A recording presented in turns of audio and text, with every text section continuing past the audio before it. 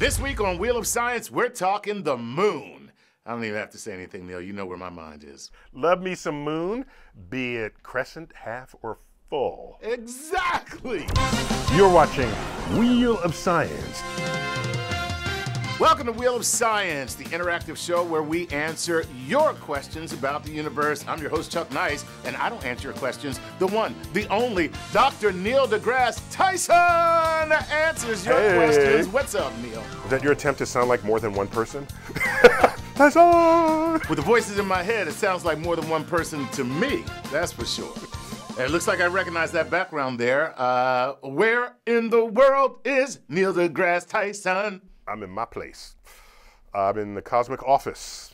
My office at the Hayden Planetarium right here in New York City. Oh, the cosmic crib. That's right. It's the crib. All right, Neil, what time is it, my friend? It's spin the wheel time. You heard the man. Spin that wheel. This is Jeremy Locus, who wants to know this. If the moon's orbit was further or closer to us, what kind of effect would it have on our planet? Very nice. So, one of the things that matters most about the moon and its distance is how powerful it is on tides. The tides are very sensitive to the distance the moon is from Earth. And so if the moon were much closer, for example, when the moon first formed, it was 20 times closer than it is today. And that would have made it 20 times 400 tides that were 8,000 times stronger than they are today. Can you imagine that? Water just pulverizing coastlines back and forth. By the way, the moon is spiraling away from us at a few inches per year. And in response, Earth's rotation is slowing down. And eventually, we will be tidally locked with the moon, only ever showing the same face.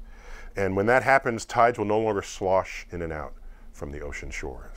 Wow, who knew that? The moon and my wife have so much in common, both inching away from me a little bit at a time. All right, Neil, you ready for another question? Bring it on.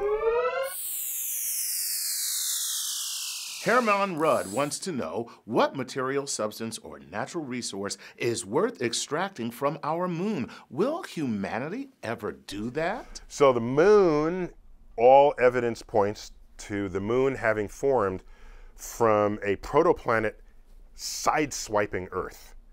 Sideswiping and ripping up our outer layers, and those outer layers reforming into the moon. We have a very good sense of this because the moon does not have much of an iron core. So it's not made of the same stuff everything else is. It's made of this selectively filtered material called Earth's crust. So if you go to the moon, it'll look a lot like Earth's crust. That's not very interesting. You don't have to go to the moon to get Earth's crust stuff. Plus, it's not going to have much metals either. There's not much iron. We'll get the iron from Earth. Here's what the moon has that we don't have. Helium-3. These are particles that stream from the sun, and they get embedded in the lunar soils, and they just stay there. It's called the regolith, the lunar regolith, and it just stays there. Helium-3 is an important ingredient in thermonuclear fusion, and if you're going to have thermonuclear fusion reactors to generate energy, you would want helium-3 to help that process out. Otherwise, it takes a lot of energy to get to that, to get to the final result in your thermonuclear fusion. So if you mine the moon for helium-3, you could become possibly the world's first trillionaire. First trillionaire, I am on it. To the moon, Alice. To the moon. Who knew he was threatening her with great wealth? And you know what? We're going to take a break right now, and you millennials can go look up that dated ancient reference and figure out why it'll never happen in today's society. We'll be right back with more Wheel of Science. Thanks to Wix for sponsoring this episode of Wheel of Science. Did you know that our fastest rockets take days to reach the moon? But using artificial design intelligence on Wix will allow you to build a website in a fraction of that time? Yeah, like this. Let's do it. With ADI, you just answer a few questions and your site is almost ready to go. Go to wix.com/go/StarTalk and begin your site right now. Welcome back to Wheel of Science. Time to jump right in and get another question. You ready, Neil? Spin that wheel. Raymond Bernadicius wants to know this. Why did we stop exploring the moon? Neil? That's because you think, and so do so many other people, that we went to the moon to explore the moon. We went to the moon to beat the Russians. Back then, the Soviet Union. They were beating us in everything. And we might remember ourselves in America as pioneers of the space race. But practically every decision we made was in response to something Russia either did or said they were going to do. So we were not proactive in that race, we were reactive. And the biggest reactive thing we did was, we're going to the damn moon, which we did. And then we found out that Russia was not going to the moon. We were done. And you talk about exploring the moon, ask yourself, how many scientists did we send to the moon? 1. And what moon mission was that on? The last mission. So evidence that it really was never about exploring the moon. And all the science experiments that the astronauts did, nearly all of whom were ex-military pilots, the experiments they did were because we got NASA to have our little experiments piggyback this $100 billion enterprise. That's not why we went to the moon. So that's it. You want to go to Mars? If some rogue country puts military bases on Mars, we're there. If not, I don't really see it happening anytime soon. Wow.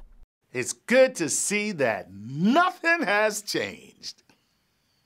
Hey, it's caption time here on Wheel of Science. Neil, we took this picture of you and put it up for people to comment on, and here are our favorites. I wonder what caption they will give the photo.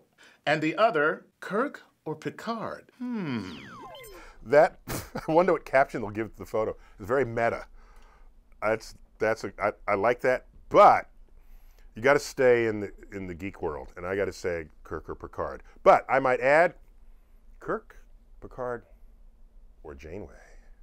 Ooh, how enlightened of you, Neil. Time now for our Wheel of Science poll. And the question is, where should we explore next? Moon or Mars? Answer the poll right here. And Neil, moon or Mars? Do it all. Better than a Nike commercial. Don't just do it. Do it all. It will take billions of years for the Earth and the Moon to tidally lock. But it takes just a few minutes to build your personal or professional website on Wix using ADI. Just answer a few questions, choose a template and a layout, decide if you need business features like an online store, and go live with a click. We don't have a store at Wheel of Science, but if we did, I'd be selling designs to stop the moon from tidally locking with the Earth. Yeah, and I also would be selling bridges. Yeah, but that's just me. I suggest anyone else cheat and just let the ADI make a website for you. How cool is that? Hey, if you want more design customization, you can use the regular Wix editor and get exactly the site that you want. Use all fonts, all the motion backgrounds, and all the visual web goodness you can handle. Go to wix.com/go/StarTalk and begin your site now. Hey, that's our show. As usual, we have to say thank you to the one, the only Dr. Neil deGrasse Tyson. Thanks, Neil. I remain your humble servant. Well, in that case, paint my house. Not that kind.